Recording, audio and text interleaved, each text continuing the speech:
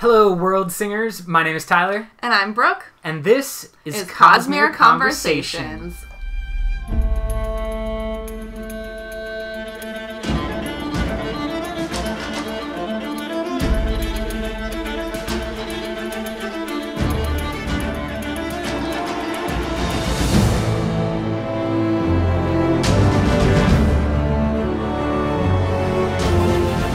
We've got another episode for you today, episode 5. We are looking at the 17th Shard and the Worldhoppers in the Cosmere. Last week's episode on Hoid, so much information. Yeah. We started to dabble into the 17th Shard. Yeah, as we have a few times. So I feel like we've laid a really good groundwork. And now we're going to get a little bit deeper into those people and organizations. Exactly. We didn't want it to become a 3-hour episode of Yeah. Hoid and the 17th Shard, so we get 2 episodes. This one just looking at the 17th Shard, which is kind of a competing entity to Hoid, or at least we talked about how they are after him. Yeah, well, I feel like... there's a reason Cosmere fans have sort of adopted the name of the 17th Shard, because I feel like they're like us. They recognize Hoid and are like, hey man, you have info. Like, let me follow you through the Cosmere, which is exactly what we're doing as fans. Yes, absolutely. And we believe that the author of the second letter, again referencing our episode last week, but the second letter addressed to Hoid, possibly from a dragon. Ooh. The author has a founding partnership, or at least he's a founding member of the 17th Shard. It seems that way. I mean, he is at least familiar with them. Absolutely. Yeah, actually, why don't we just pick up right there from that letter? Because Hoid's letter, there is, I think, the first introduction we get to the term the 17th Shard and that concept at all. Excellent. In Hoid's letter, he says, I am being chased. You're friends of the 17th Shard, I suspect.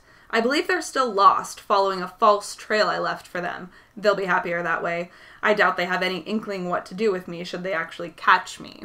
And while this letter written by Hoid to, we believe, a dragon, is happening at the beginning chapters of Part 2 in the Way of Kings, and we also see what he's talking about. Yep. Although I didn't know it at the time in my first read-through. I did. Excellent. Good catch. Good catch. It follows the interlude of Ishik, the Pure Laker. And he is traveling through the Pure Lake, meets up with some interesting characters that he comments don't quite seem to be any of the ethnicities on Rashar, but he's maybe, and they all have weird accents. That should always be a hint. When someone is described as not really belonging, or doesn't really fit any traditional ethnic background, or has a weird accent, or uses specific words that are not part of that planet's mythology or linguistic history, that is a big tip-off to those in the know that these people might be or definitely are Worldhoppers.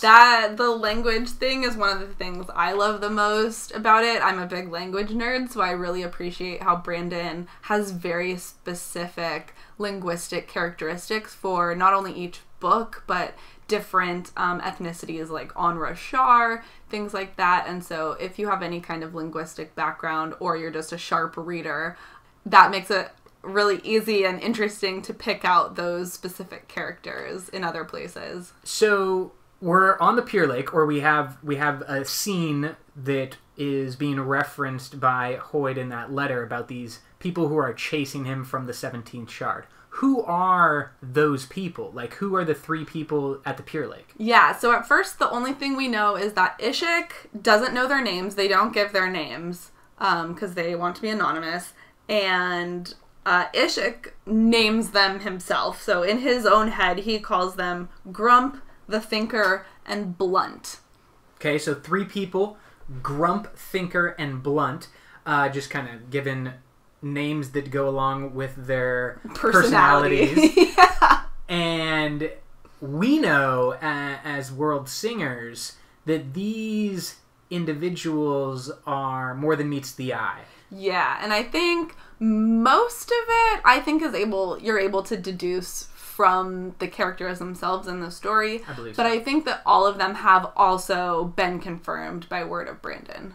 So, we know that Grump is actually Galadon from Elantris. And I picked that one up because he does have that really specific linguistic pattern. And he drops like a key word also that's a specific vocabulary word from Elantris. That You're like, oh, hey! Yeah. Elantrian lingo. Yeah. Then we have the Thinker, who is... Now, a little French pronunciation here. Is it Demoy? Demoy? I always give it the French pronunciation, which sounds weird in English, but in French it would be Demu. Demu, right. Yeah. Okay, so Demu, and I believe, I'm not 100% certain about this, but I believe Brandon actually does have some French background. Oh, I'm not sure. I know he spent some time traveling in, I think, Korea. Did he do his mission there? Yeah, something like that, yeah. Yes. But I'm not sure about a French connection. I did think that I read something about him either working for a while or living for a while in France, but I could be making this... It is the traditional writer's thing to do. Expatriate, yeah. Oh, Brandon just pulling like some Hemingway, Fitzgerald type of stuff. Really going back to the roots. Having my lost summer in Paris as I create an epic fantasy novel. Epic fantasy novel. So we have the Thinker, who is Demu from Mistborn, and he has a identifiable feature of the scar. Yeah. Now, he always had that scar, right? He acquires it. Yeah, within the Mistborn books. That's right. Yeah. So that one I think is a little bit harder of a catch. You have to really be paying attention. Mm-hmm. But still, like, you can definitely pick that up just from reading the books. Like, no Brandon Sanderson necessary. Absolutely. And then Blunt, this is the one that I did not pick up at all. Like, I would not know this if Brandon didn't say anything. But Blunt is supposed to be Baun. I think that's how you say it. Baoin? Yeah. Baun? I don't know. From White Sand. And he's like one of the bodyguards of Chris in White Sand. Yeah, and so I think that those three teaming up and going hunting for Hoyd is... absolutely the scene that we see play out at the Pure Lake in Way of Kings. And you mentioned Chris. Yes. Let's dive into Chris. Because Chris is really... Well, okay, let me just say one thing first. Sure. The one great thing that I think about this little trio of Worldhoppers is right off the bat you're seeing people from 3 different planets throughout the Cosmere, like, all working together. So, I don't know, I just thought that was cool. Yeah, absolutely. And just to help everybody out, we have Elantris, which is Sel, the planet. We have Mistborn, Scadrial. Yep. And then we have Taldane from with White Sand. Yeah. Excellent. So, yes, those 3 planets are connected enough where these members from the 17th Shard are teaming up together. Yeah, and we'll talk in a little bit about how they possibly got connected. Nice. Okay, but yeah, let's talk about Chris, because she is our hero, our sort of patron saint of Cosmere knowledge. Absolutely, because Chris is a character that we've actually been exposed to since the very beginning. Every time... Yeah, whether you know it or not, you have read Chris. Exactly. Well, as long as you've read the Ars Arcanum at the end of each of Brandon's books. Which at first, like, I definitely did not realize was an in-world knowledge base. I definitely thought it was just your average, index at the end to help you sort of keep track. Because especially for me in Mistborn, I always forget which metals do what. Yeah, absolutely. So, like, okay, great, this is, like, great. But when you actually read, like, pretty deeply, you start to get all these other hints that are dropped. And you're like, oh, wait. And the writer is like writing in the first person sometimes, talking about what they learned on the planet.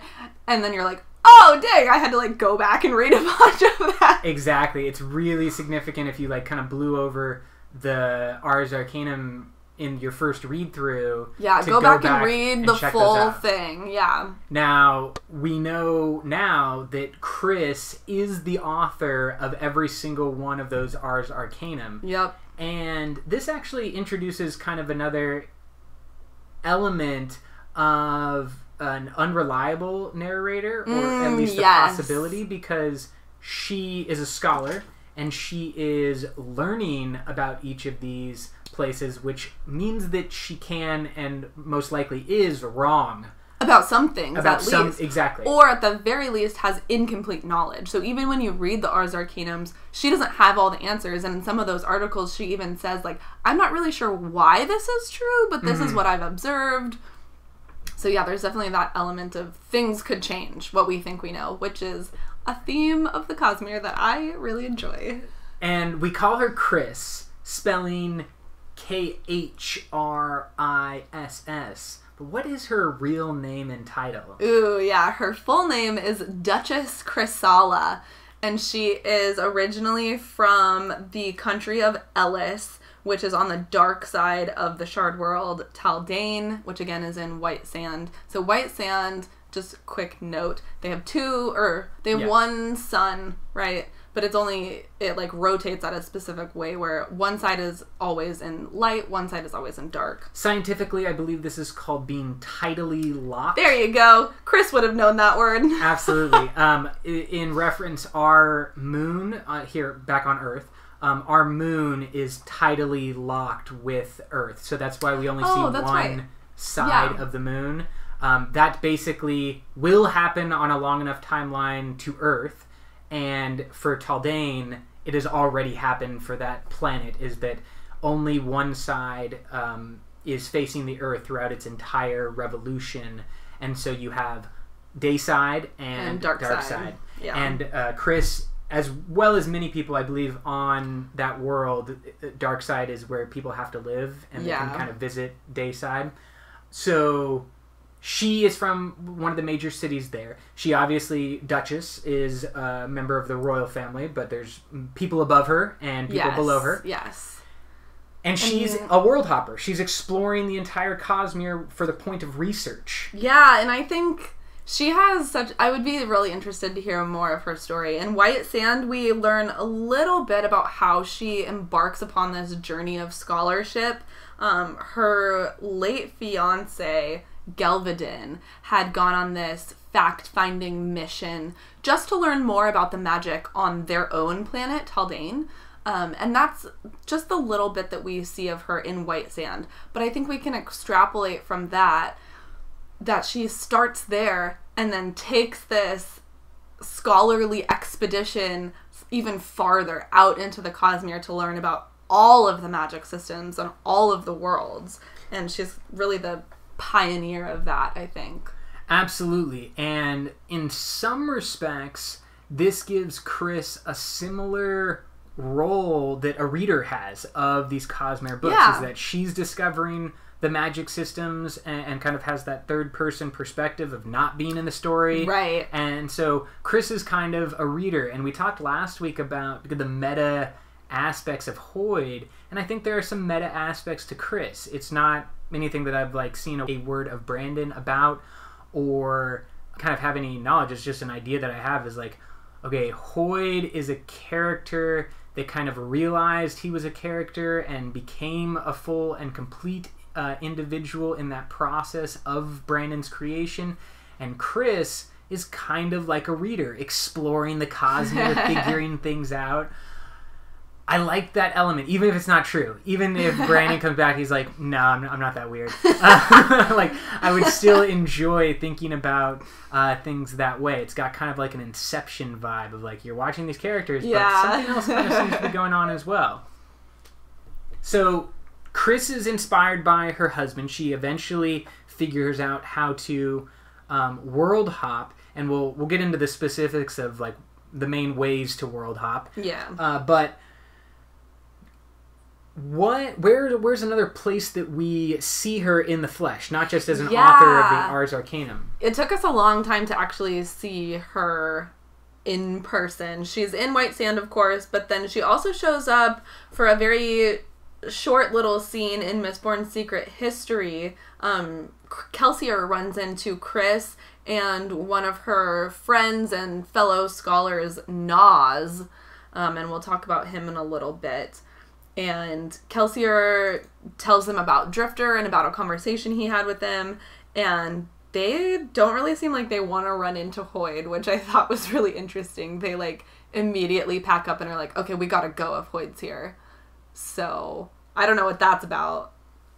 Yeah, we said last, or when we were talking about the trio from the Pure Lake, that they're interested in trying to find Hoyd, yeah. But Chris, who, if we were to rank people in the 17th Shard, she's going to be above Demu and that trio. We don't know if she's necessarily a part of the 17th Shard. They seem to have a lot of connections, but we don't know for sure.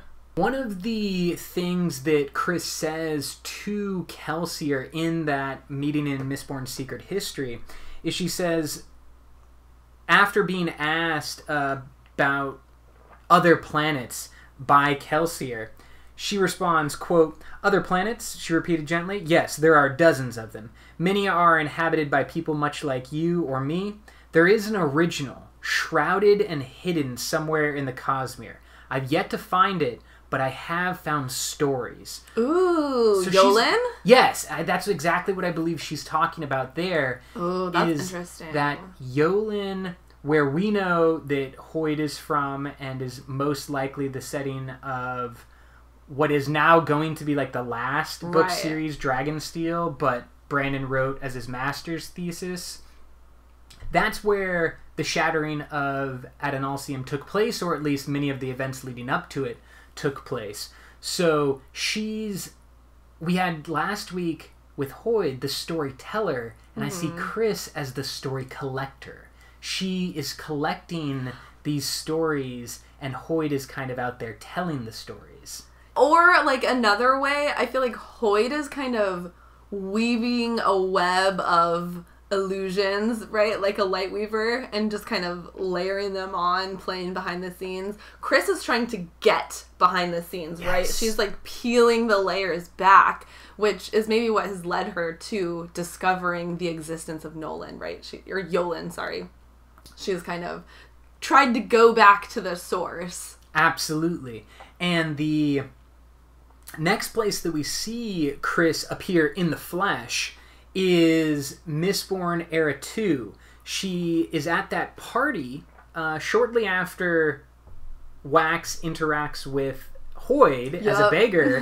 He then meets Chris. Such an auspicious party. Yeah, and this is what we have been talking about and mentioned so much. Once Brandon got to that point in his career when he was like, I'm Brandon Sanderson and I'm famous now, he could write to his heart's content, and that's where everything... Mistborn Era 2 has so much more. Yes, and it's amazing to see the pieces and then know that these pieces are going to become part of a puzzle that we can't even understand. Oh my gosh, yet. Like, we're pretty nerdy about it, but we still can't see what the full picture is going to be. Yeah, I've been reading the epigraphs from Words of Radiance, and there is so much in there that I'm like, I know that this is important, but like, I cannot even begin to know why, because there's so much. But, I'm sorry, go ahead, the party. Yeah, so Wax is dancing with a woman, and another woman cuts in. This second woman is Chris.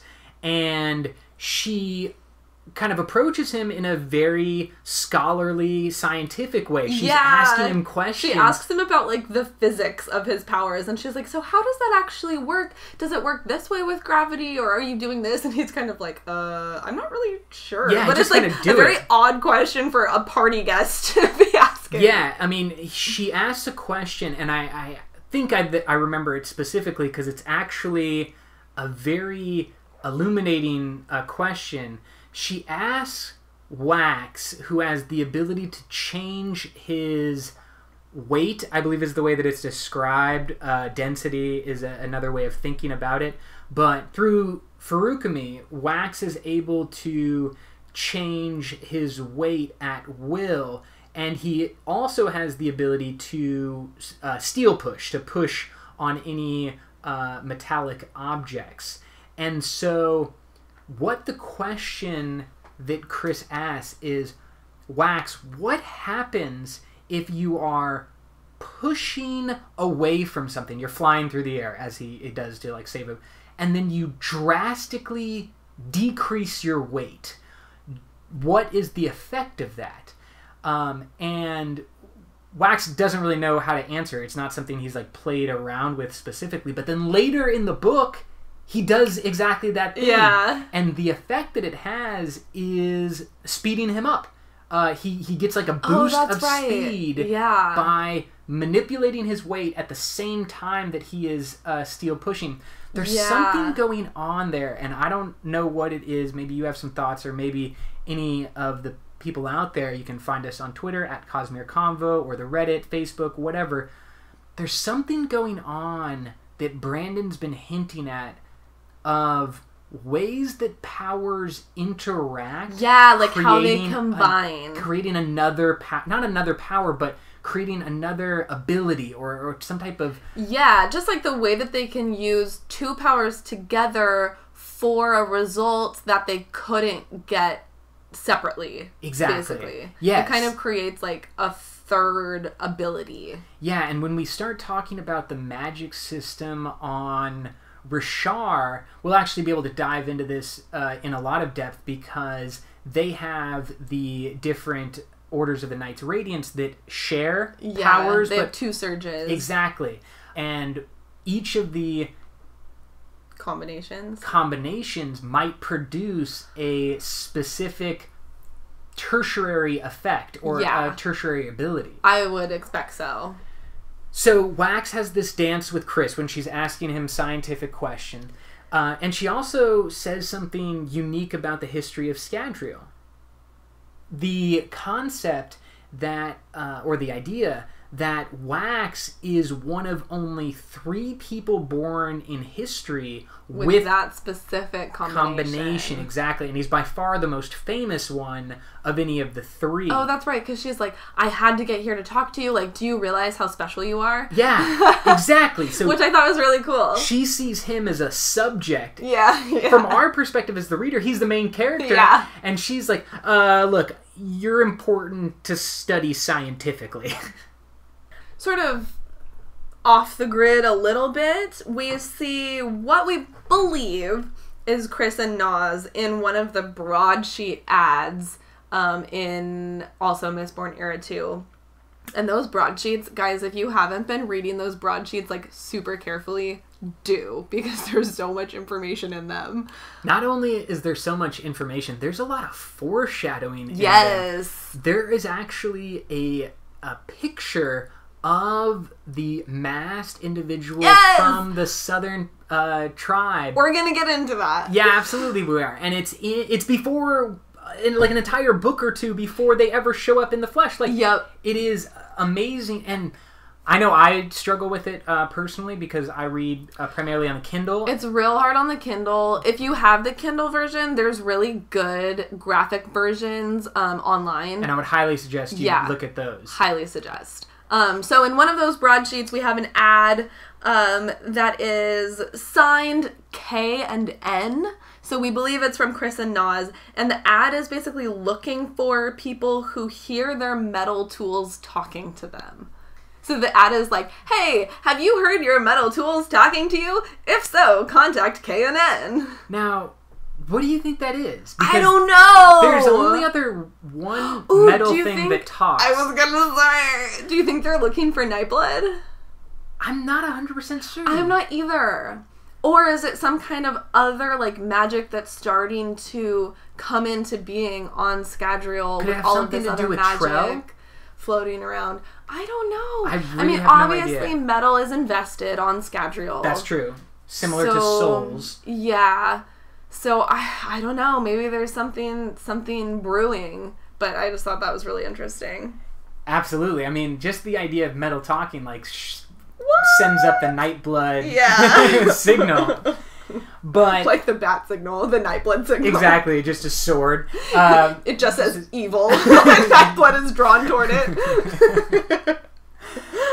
The companion that she travels with, Nas, he is performing some significant works on her behalf, and I kind of see them in this relationship as a Meriwether Lewis and William Clark type of thing. Like, they each have specific skill sets. Yeah, Nas definitely. is an artist. Nas is sketching things. And Nas, I feel like, flew under the radar a little bit more. I'm still picking up references to him in Words of Radiance, and I'm like, oh dang, there you are, little Nas, I see you. But there's a few sketches in Words of Radiance that are by Nas, which I'm always used to them being by Shalon, so I didn't even, like, look.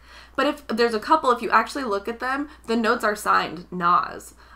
So he is out and about around the Cosmere, looking at different customs, clothing, behaviors, animals, flora and fauna, drawing and sending notes back to Chris. One of the things that he does take note of and draw specifically are the glyphs that Bridge 4 designs and uses. So I do not remember a specific instance when there's like an artist drawing their glyphs. There is. But there is, isn't there? Yes, that's Nas. So you go through the whole chapter where they get their glyphs, and then immediately after, in between chapters, is the picture of them. Got it. So as a reader, you're just like, oh, cool, okay, now that's I know what they looks look like. And there's a tiny little script at the bottom that's like, this is what their glyphs look like this is what each of them means, and like, you had no idea how long I had to sit around and watch these stupid bridgemen like decide what they wanted to do just to get this drawing for you. So Nas has been in the background of like Bridge 4's story. Yeah, and you actually see him, I just picked this up, again, I'm in the middle of a Words of Radiance reread, so fresh.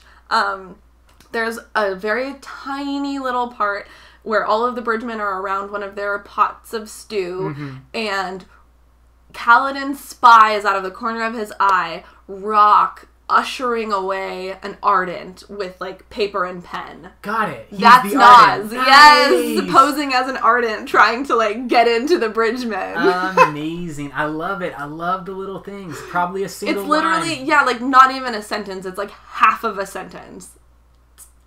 It's brilliant. I know. Thank you, Brandon. Thank you, Brandon.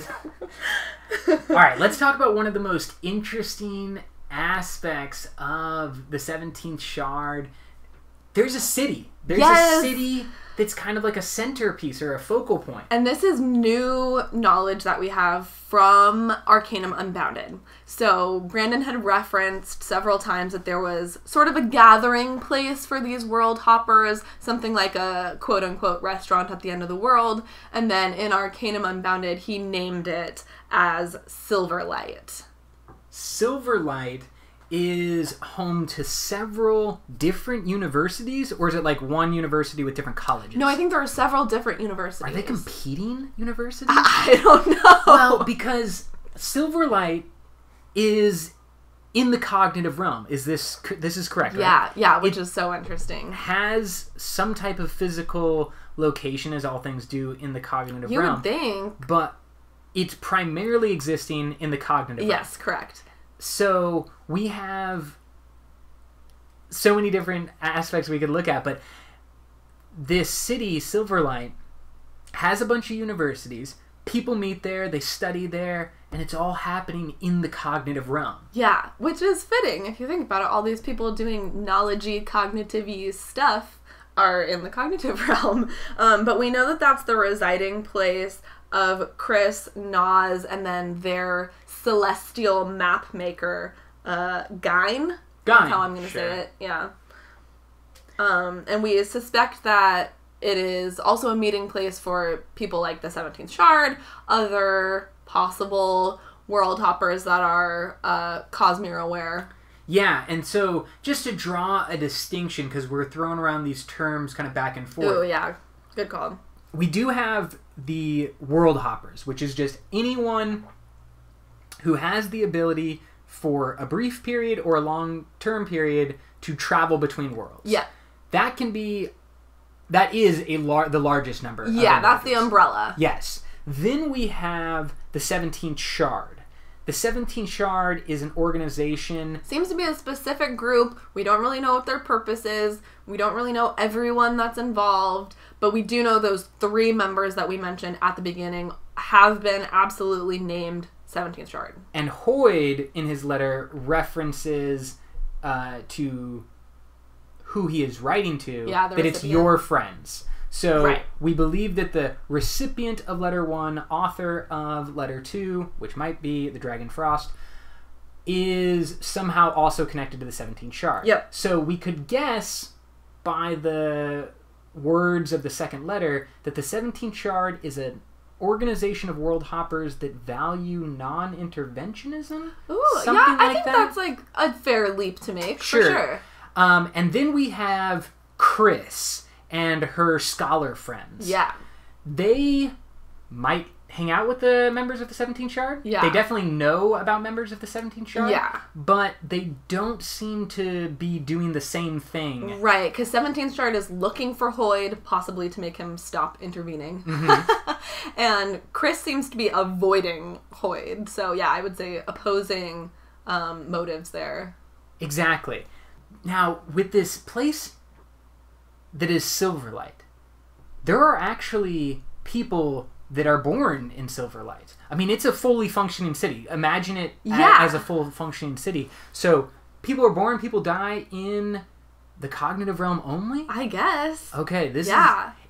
Have we had any type of information about Silverlight being a real physical city as well? No. It's got The only knowledge we have is that Silverlight is a city, that's based in the cognitive realm. So if it does have a presence in the physical realm, it would be lesser than its presence in the cognitive realm. It's like a spren. Yeah. Magnificent in the cognitive, wisp in the physical. So we have, and this is tying into a little bit of Threnody as well, and the idea of cognitive shadows. Ooh, yeah. Being... We need like a whole episode on cognitive shadows. We need a whole episode on a whole bunch of things. I know. The idea being that cognitive shadows might be a lot more and seem to be a lot more than what we have experienced so far. Basically, our cognitive shadow knowledge, what we know about cognitive shadows, only comes from Mistborn's Secret History. I mean, Mistborn's Secret History and Shadows for Silence. Yes. Yeah. Okay, so we have really just kind of scratched the surface of what is possible. But if there are humans that are born in Silverlight, which, as far as we know, is cognitive realm only, then they are experiencing their entire life as a cognitive shadow. Correct? I don't know if that's correct. I don't know. Because... Well, I can explain. We need to go to the next, our next little category here, though. That's fine. Okay, cool. So, we already kind of talked about how Worldhoppers is the umbrella term for anyone that can move between the worlds. So, ways of doing this, either they can do sort of the traditional voyage into space on some kind of spacecraft, probably, with like Allomancy Furukmi. Yeah, I mean, the same way that we can send a satellite... man to the moon. Oh, man to the moon, a satellite to Mars. I was going to give a shout out to Cassini, Saturn. Nice work there, kiddo. Rest in peace on Saturn. Well, not in peace. Yeah, I think you were obliterated. In pieces. Yeah, I don't even think you're a thing anymore. I think you just turned into dust. But you sent back some magnificent pictures. Cassini... rovers, they all just traveled. Kind of, sort of, as we would think of them, spacecraft. Exactly. Or we also know that the Elantrians can travel through space via Aeon Door. And that is the magic system. Yep. On their planet, but you're still saying travel through physical space? Yes. Okay. Yeah, so their form of magic, yes, they can travel through space, but they are still traveling through physical realm space. Just wanted to make sure that was clear. Yep, absolutely. And then the second way to travel between worlds would be, as we talked about in our previous episode, moving through the cognitive realm. And that one is the one that we're right now kind of more familiar with, or at least is more often. But in the future, hint, hint, physical realm travel is going to become more popular. Way more popular. Because what we see at the end of Mistborn Era 2, what is hinted at with the ability of the Aeon Door, is that you can harness the Allomantic or Aeon Door power, magic power, and turn that into a machine that is basically a spacecraft. Yeah. They've already done this with aircraft. Aircrafts in... Basically, probably the best way to think about it is like a helium... What's it called? Zeppelin, that were popular in the late 1800s, early 1900s. And they've basically managed that type of creation in Mistborn Era 2 with the people from the southern civilization. Yeah. Okay, so great segue. I'm really just going to dive in deep here. That's what we're here for.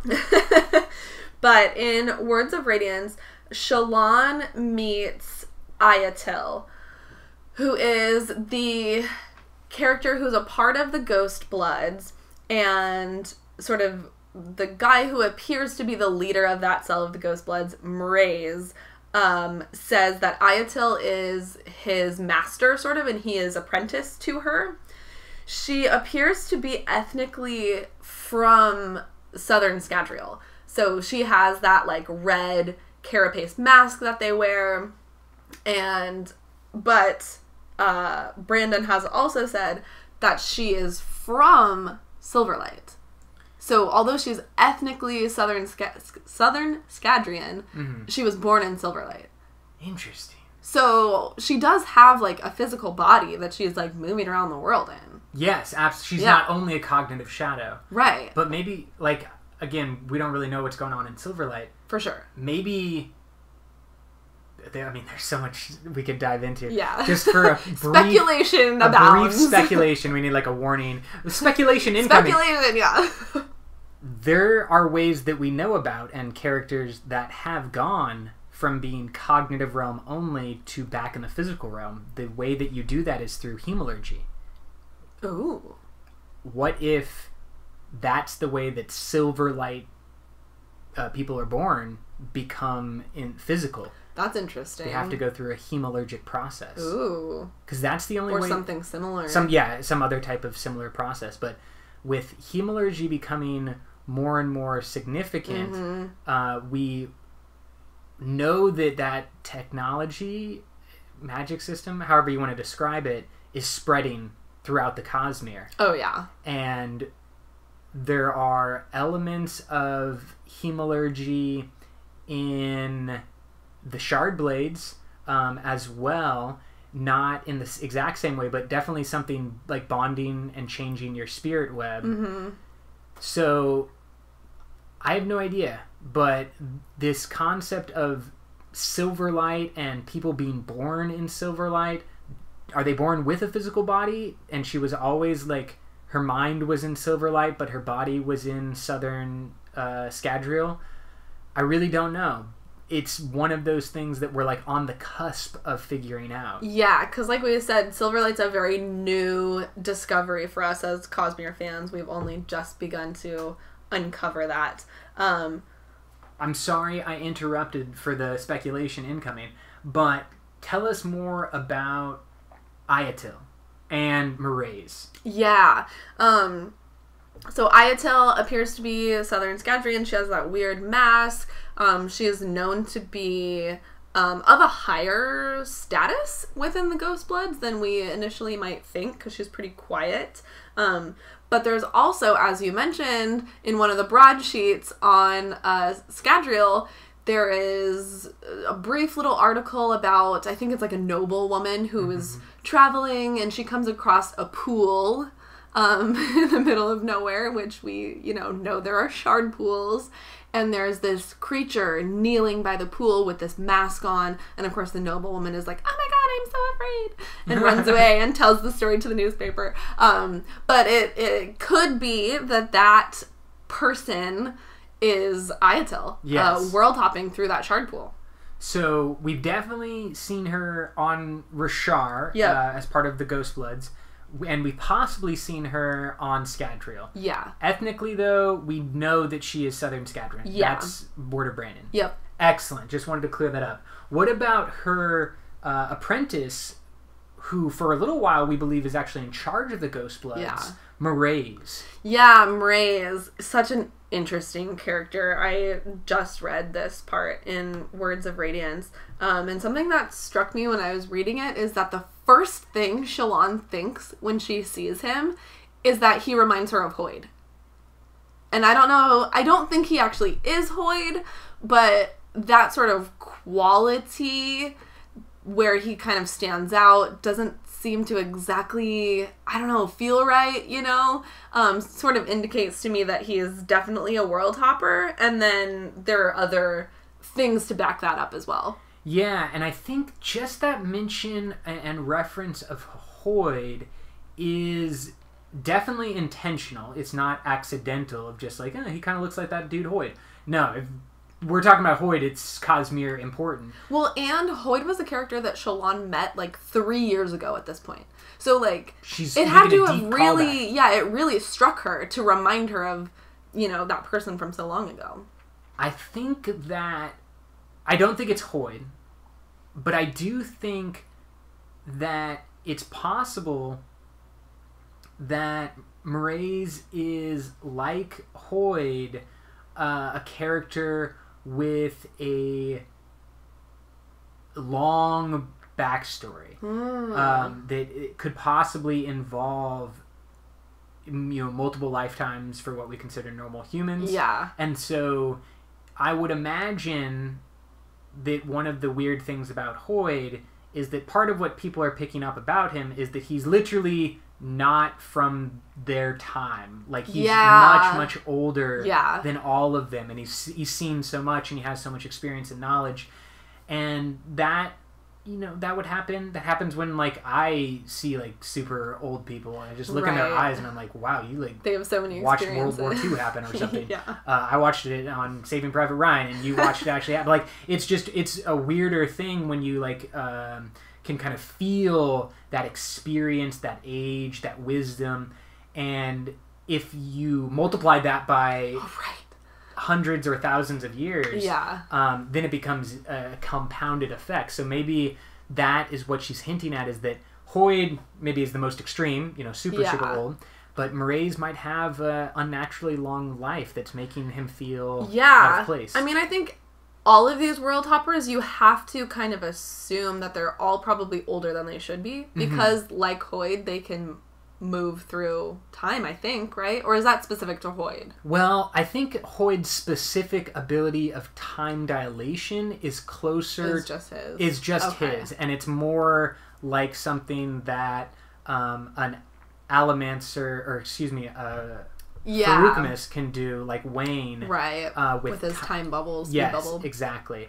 So I think it's closer to that, but I definitely agree that the Worldhoppers, probably we should assume there's more than meets the eye. Yeah, because I wonder, do we know if time in the cognitive realm, like, runs the same way? We have no idea. Yeah, because I'm thinking, like, if you just go to the cognitive realm and hang out for you could be 50, what you think is 5 minutes, when you come back, maybe it's one of those weird things where actually 5 years have passed. Yeah. Yeah, so they could, you know, sort of have that. Wasn't that the storyline in Inception, is that you dream for 8 hours, but if you go deeper into the levels, the time dilation splits. You think it's been like 5 minutes, and then it's... Yeah, so you've actually been asleep for something like 5 minutes, but you experienced 50 years. Yeah.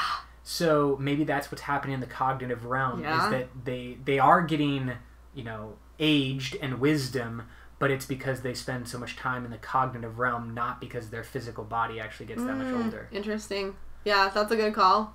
But, okay, so for Mraize, and we don't know his real name, that's what he tells Shallan to call him as, like, a title.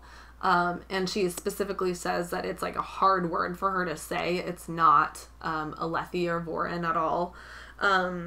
So while she's in his little hideout, she sees this cabinet of artifacts. and they seem to all be magically significant items from other planets. Some things I recognized is loose, but it seems to be specific things from other worlds. Some things I have no idea, but let's just read this out. She sees a vial of pale sand, which, like, hello, white sand. Nice. A couple of thick hairpins, a lock of golden hair. Could be the royal locks? Could be. I mean, hair specifically we've seen be important in the royal locks, so I would assume that is part from Warbreaker, yeah. The branch of a tree with writing on it she couldn't read. A silver knife, I was thinking could be from Shadows for Silence, where silver is invested and important. An odd flower preserved in some kind of solution. What I thought there was possibly the Tears of Edgley from Warbreaker also. Describe again what the tears are. Yeah, it's supposed to be kind of the origin of their color magic. Mm-hmm. And I think we know for sure that it's from their shard. It's like the physical body of their shard on their planet. And it manifests itself as a flower. So where, many like, of the shards comes from. Yeah, many of the shards are gonna physically be represented as a stone or a piece of metal, but it's possible that the Tears of Edgley is manifesting as a flower. Yeah, to go along with the color theme. Yep. So that's what I thought there, and then this the dude last might have it. the last thing that's on this little shelf of artifacts is a chunk of pale pink crystal that looked like it might be some kind of gemstone. But why was it so delicate? Bits of it flaked off in its case. And I don't know what that is, but I thought that was really interesting. Yeah, it kind of reminds me of Beauty and the Beast with the flower in the case, but then it keeps dying and so pieces are falling off. That's what I imagine. You have this glass case with a pink gemstone or crystal inside, but it's flaking and pieces are falling off of it. Yeah, and Hoyd says something about a gemstone in one of the letters, right? So, I mean, maybe not. Like, that could totally be a reach, but just something to think about. Absolutely. But I think that's pretty solid evidence that Mraize is a Worldhopper. Yeah. I agree, and let's go through some of the other Worldhoppers. Some we've mentioned briefly, and some we have entire episodes about. For example, number 1 on the list of Worldhoppers is Hoyd. Yep, we've got Hoyd, we've got Galadon, Demu, and Baun, obviously. That's the trio from the 17th Shard that were hunting Hoyd at the Pure Lake. Yep. Then we have Chris and Naz, Scholar Team. As well as, we now know their celestial mapmaker, Gyne. Excellent. Who is producing the maps that can be found in the Arcanum Unbounded. Yeah, which are fantastic. Really beautiful maps, and also part of the artwork for this show, Cosmere Conversations. So yes, thanks, true. Gyne. And real person in real life who is Gyne. Yes, you're nice too. But fictionally, Gyne is who we will thank. And then we have a group of people from Nalthis who are Worldhoppers. You want to talk about them? I do, because... Oh, man. Yeah. Oh, man. All right, let's start with the 3 humans that we know of. Good call. Beginning with Vasher. Vasher is someone we first meet in the book Warbreaker. He is portrayed as one of the antagonists originally. He is hunting and attempting to kidnap, possibly kill, the Princess Ciri. No, I'm sorry. Princess Vivenna. And eventually we come to realize that Vasher is much more interested in doing the right thing than doing the wrong thing, even if he doesn't play it quite as like, I'm a hero. Yeah, he's not quite a lovable character, but we end up seeing him more as a good guy. And we find out that he has a lot of different names and a really deep backstory. Well, let's come back to the backstory after introduce the other 2 members absolutely. Of this human group of Worldhoppers, because Denth is also who we meet in Warbreaker, and he has the exact opposite story. He's introduced as someone who's helping Princess Vivenna and seems to be on the side of good, helping out our main character, and eventually betrays her. Oh man, he's so bad. Oh, that reversal just killed me when I read it for the first time. And it's a good setup too. It's well written. It's not something that happens in 50 pages of reversal. No, you spend a good half, maybe even more of the book thinking that Denth is the good guy and Vasher's the bad guy, and then the roles reverse. And Denth and Vasher hate each other, and they have been hunting and fighting each other for what we eventually figure out is many centuries. And this play with the Princess Ciri and the Princess Vivenna is just the end of a long line of hunting and back and forth between these two men. The reason that they are so angry and antagonistic towards one another is because of the third character. Shashara. Shashara is the sister of Denth. Yes. And the wife of Vasher. There we go. So we have the love triangle. That's not a love triangle. That's a family triangle. Yeah, I mean, should we... Yeah, tell it all. Really just spoil it? Yeah, hashtag all spoilers. This whole show is spoilers whatsoever. You're here because you love it. Yeah, so all three of them were a part of, I think it was 6, right? 5. The 5 scholars. 5 scholars, who I think are all returned on Nalthis, and they're looking for new ways to use their magic, and Shashara and Vasher come up with this groundbreaking thing. Shashara wants to tell the world about it. Vasher doesn't think it's a good idea, so he kills her. And so obviously Denth is pissed because his sister is dead. Yes. And the thing that Shashara and Vasher stumbled upon is the ability to take their form of investiture, which is breath. Each person having one breath on their world, they can voluntarily give it up so that other people can store large amounts of breath and use that as magic.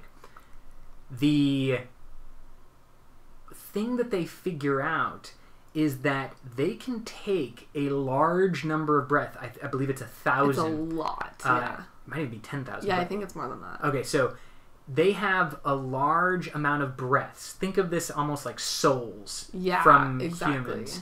And they are going to take all of those 1,000 breaths and put them into a single metallic object. And their goal is to give sentience to an inanimate object. They want to figure out how to do that with their magic system. Exactly. And normally, the closer...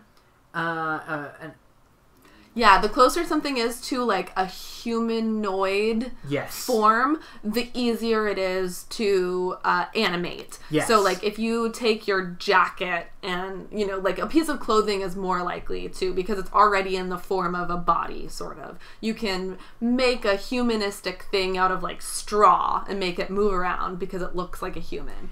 And the actual physical material of straw or cotton fibers. Something whatever. Organic. Yes, it's much easier and takes less breaths to animate. Yes. The further something away from humanoid is, or the less... and away from organic. Yes. The harder it is. So, obviously with those constraints, something that would be incredibly hard to invest using breaths would be a metal sword. Yeah. Has nothing... Well, very far away from being purely organic.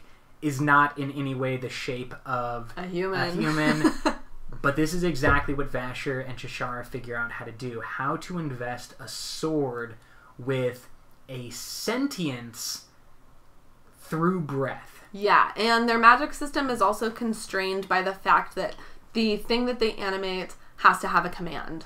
It does. And they, in all of their, well-meaning sort of wisdom, decide, hey, we're going to create a weapon that's going to destroy evil. It's going to be this hero of a weapon, right? And just be a force for good in the world. And they didn't realize that a sword doesn't know what evil is.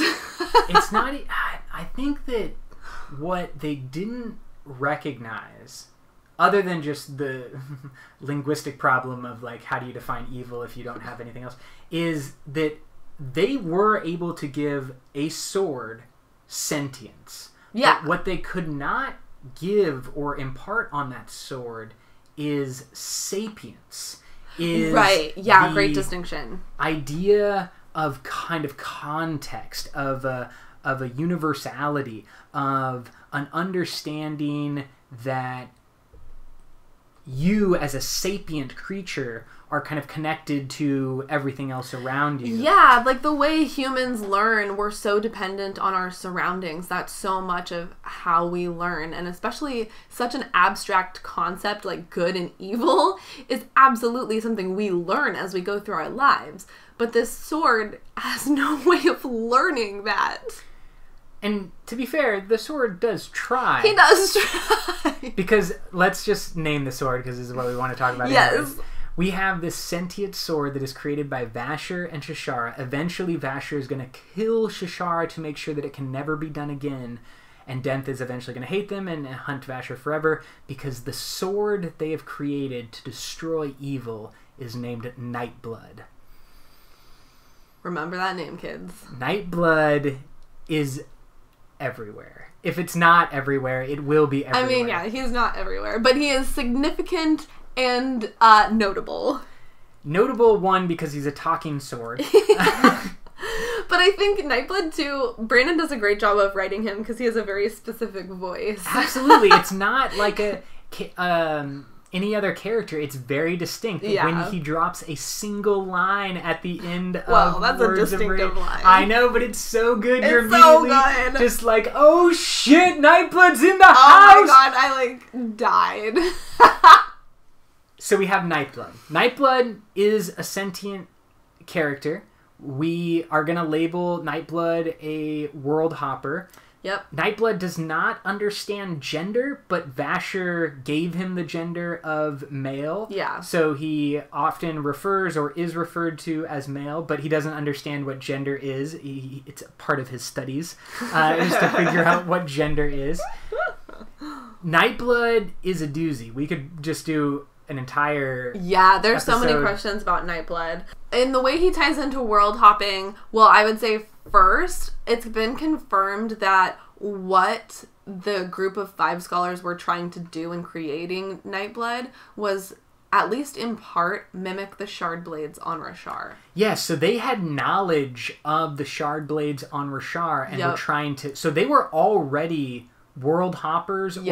And I believe they might have been more cognitive world hoppers than physical. I guess so, yeah. Because I think that they hadn't visited Rashar before they made Nightblood, but now we know that one of the places that Vasher is residing currently is on Rashar, and he's acting as the sword master for... Zahel. Yeah, Zahel in Dalinar's army is the master swordsman and trains not only Kaladin in the use of Shardblade, but also Renarin and Adolin all get training from Vasher.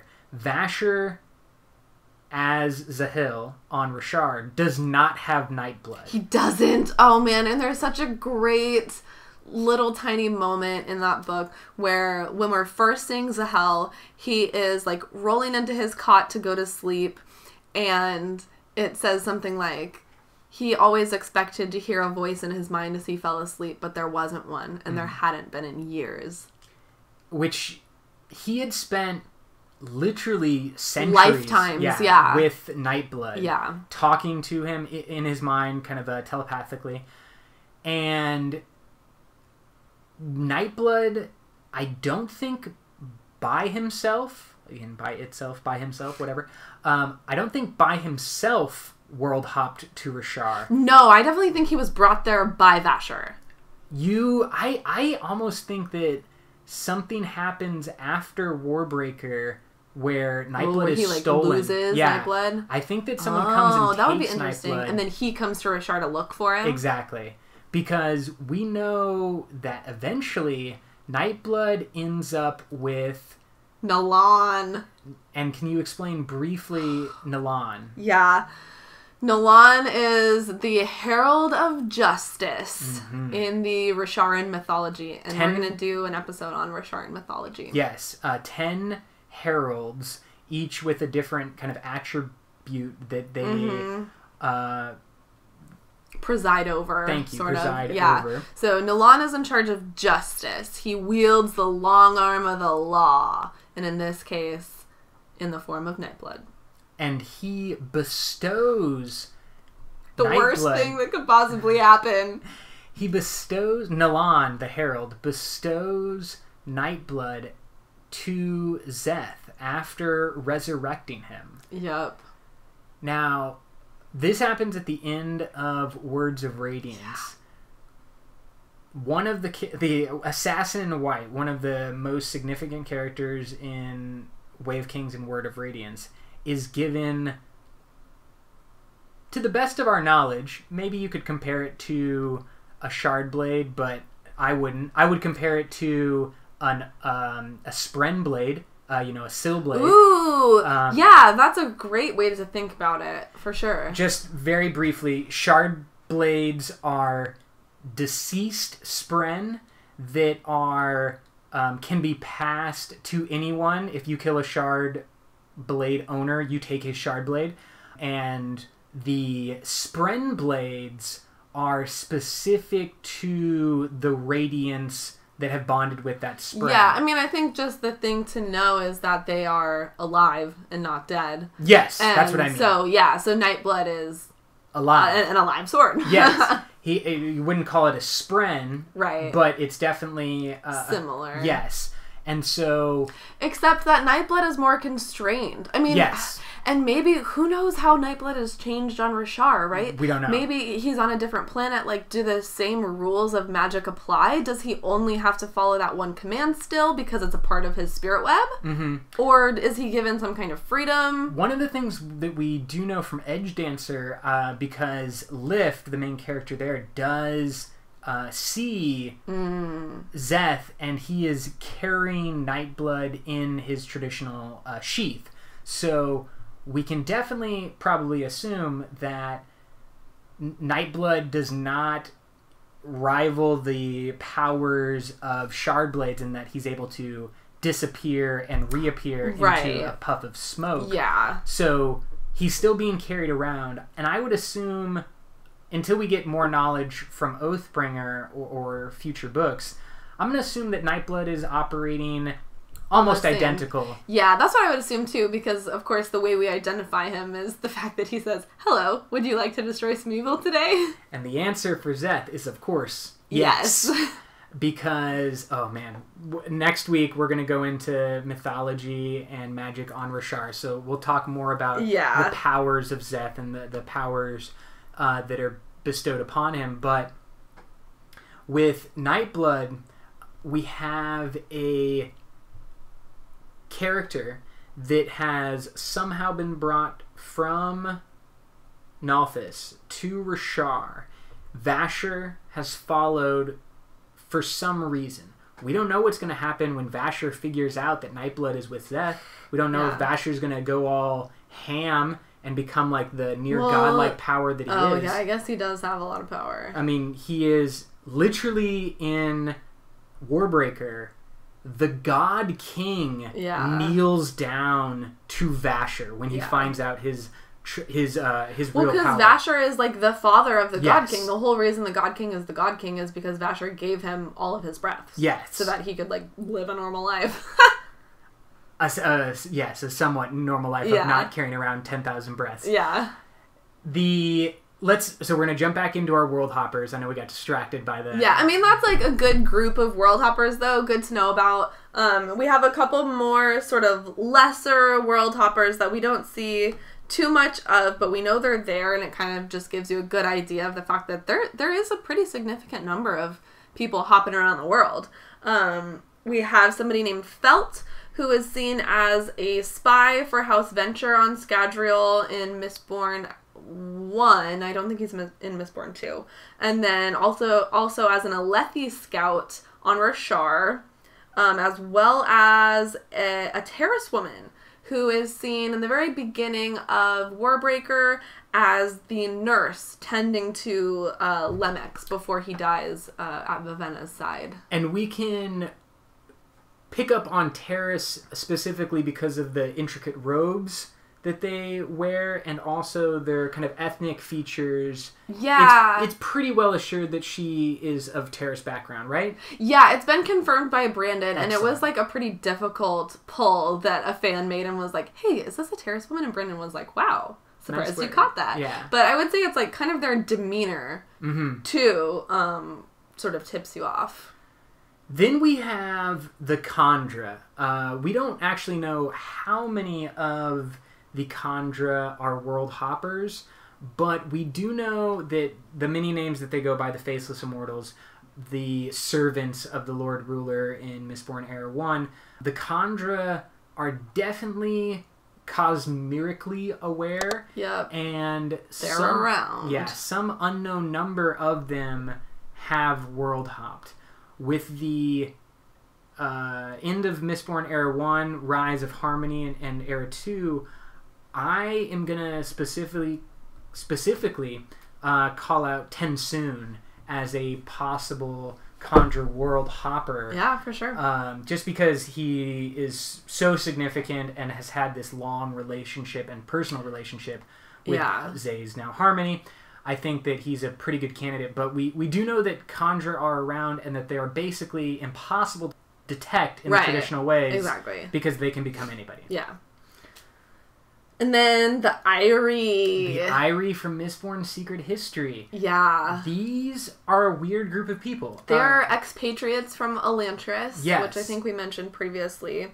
And they currently reside in a little castle kingdom type thing inside the cognitive realm. So similar to Silverlight, they have this cognitive city built. Yes, and the city is basically an island in the middle of the ocean on Scadrial. Kelsier talks about walking there for several weeks, maybe even months, where he is walking across water and then comes upon this kind of castle fortress. Yeah, it's in the far reaches. And the Irie have some unique things going on. One, they're worried about people from Threnody coming in. So I don't know if that's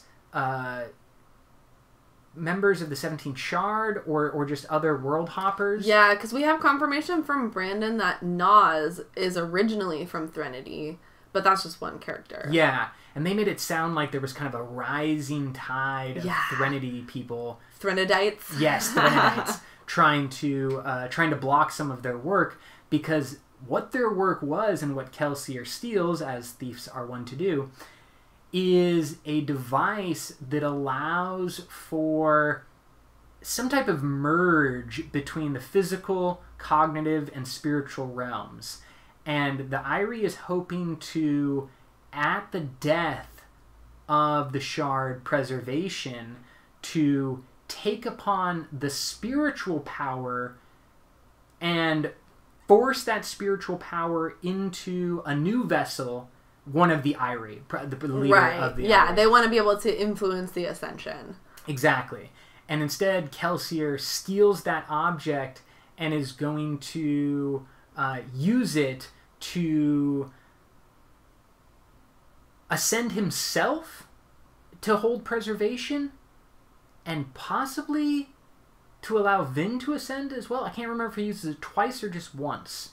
I'm blanking on that. I don't know. You read it more recently than me. Yeah, I did, and I'm not being able to pull it at this moment. But he definitely uses it to take the power for himself, and may use the device again to help Vin. I'll double check that, or you can hit us up on the Twitters and Reddit. So we have the Irie. What is their kind of connection to Elantris? How do we know? Yeah, so this is a great example of linguistics, allowing you to identify people from other places. Irie is an Aeon from the language in and around Elantris. And the Aeon Irie means age or time. Okay. So I thought that was interesting. It might give us some more hints about what sort of the motive of that group of people is later on down the line. To ascend through time or to defeat Who age knows? or something. Yeah. To be a hero of ages. That's all the Worldhoppers that we know of. We have these characters from just about every single planet, just about every single book, who are hopping around, influencing, waiting, hunting, exploring, researching. Ooh, can I drop one more in here that I just thought of? If you have read the short story Sixth of the Dusk, this is one of my favorite instances. This planet has a relationship with these people that they call the ones above. And they sort of see them as gods, but I think it's very clear that they're actually space-traveling people from another planet who leave... Well, first of all, they take things from the planet, definitely. We know that. But then they also leave particular things behind. So that's another group of Worldhoppers that we don't know pretty much anything about, but they're there, and I think they're really interesting. What's your speculation on who the ones above are? I have some speculation. I think they are Scadrians, because we From know... Mistborn Era 4. Yeah, because we know that there's going to be a space age Mistborn, so that would be my first guess. So you think Six of Dusk happens far in the future from Scadrial and Rasharian events? Yeah. Excellent. Sorry, just had to throw that in there before we tap out. No, that's a good spot to go out on. There are an incredible number of different connections that can be made throughout all of these books. We know that there are a bunch of people on Reddit and Facebook, following us on Twitter, who are throwing out ideas or new topics for shows. Please continue to do so. Yeah, which is great. That's why this is called a conversation. Absolutely. Like, we want to include as many people as possible, including someone who volunteered or donated some of his personal work. I just wanted to give a quick shout out for our new music that we have introducing and outroing us for these episodes. The song itself is called Radiant, and you can look it up on YouTube, and we have links in the show notes. It is composed and created by a gentleman named David Groovier. David, we hit up on Twitter, and he kindly volunteered the song Radiant for this podcast, so we really appreciate that. Anybody else with questions or topic ideas or anything at all, follow us and let's have a conversation about this Cosmere. Until next time, life before death, strength before weakness, journey before destination.